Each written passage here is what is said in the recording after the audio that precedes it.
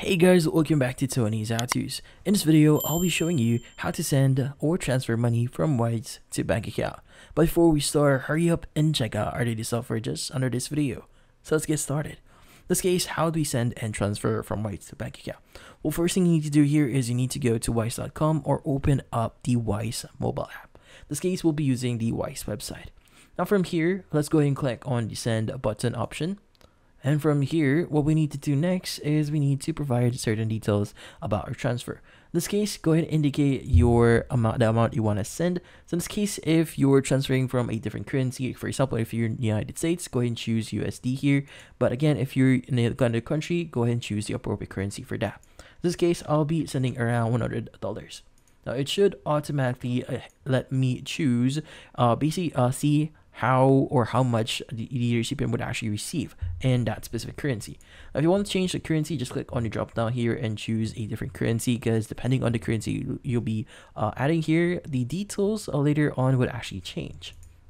Now in this case, let's go ahead and change this to maybe I want to use international wire. In this case, let's go and click on continue.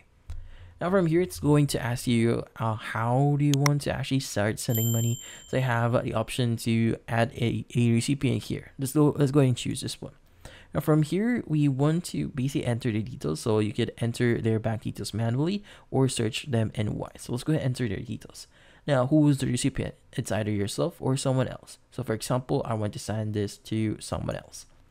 Now from here, what we need to do is provide all their information. So that includes their email, the full name or of the account holder, the bank name itself, the account number, and also the recipient's address. That includes country, city, recipient address, and postcode.